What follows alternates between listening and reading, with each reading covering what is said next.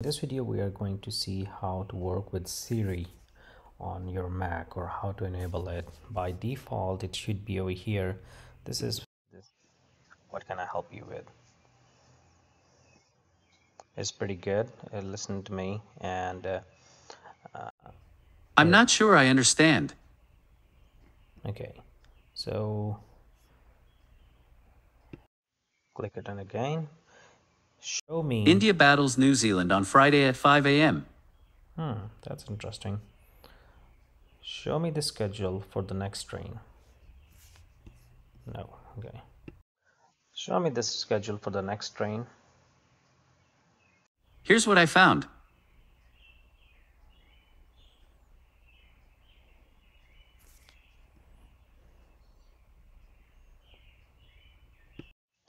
What does Quantico means?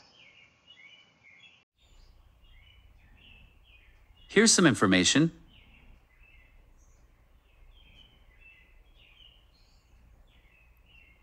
So this is pretty interesting. It can understand me perfectly even though I have an accent.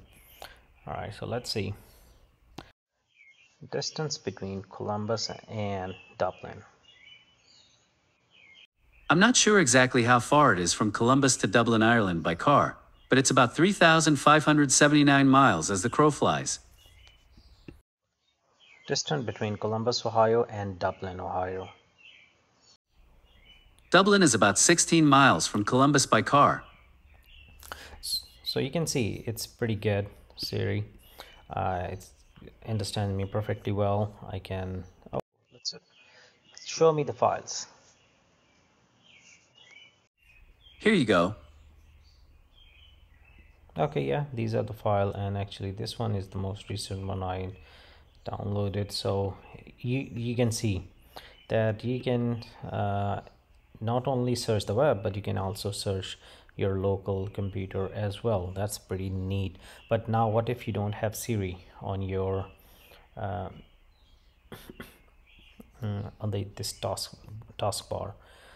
The other shortcut is pressing Command and spacebar. That will activate Siri. You can see it's right there. I didn't get that. Could you try again? Shortcut, keyboard shortcut to activate Siri on Mac.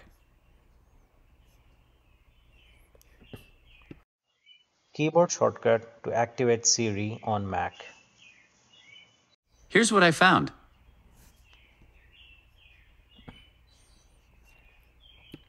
Okay, so it's not, I thought that it would give me a tip, but it did not.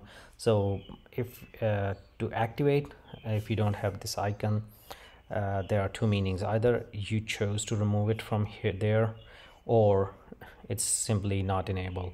If you chose to remove it, then the command key and the space bar will work.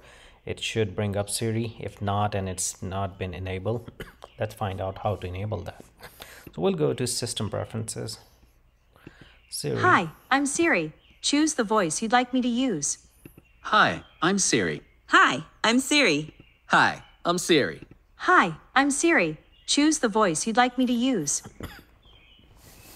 So you can see it's hold command and space. That's the keyboard shortcut. Listen for Hey Siri. Do you want to wait for Siri to actually, address it by saying Hey Siri, and then it will start listening to you. The voice variety, what kind of voice, like American or what accent, Indian, all that. Oh, Indian, they have an Indian one. Okay. Siri history, do you want Siri to delete or not, and all that. Now here is the enable one. That's the one we want to talk. If I disable it, oh sorry, cancel. Now you can see that it's gone. Now even if I press the hold and command, it won't work because it's been great and it's not enabled.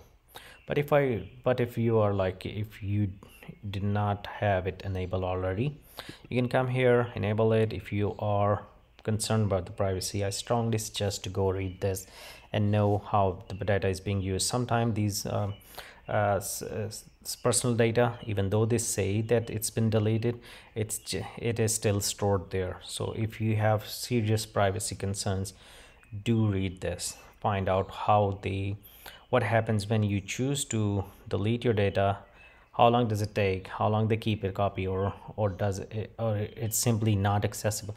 I think with Twitter, the news came that all your tweets, all your pictures, videos, every single thing is just not accessible to you after 30 days, but it's still stored on Twitter servers. It means that if you enable your account after 30 days, you still don't get access to your own tweets, but Twitter does. So, like I said, if you have serious privacy concerns, go read this. Otherwise, if you don't care, just enable it. And here it is, it's back. And hopefully this video has helped you. If it has, please rate, comment, subscribe, and share. And I'll see you in the next one.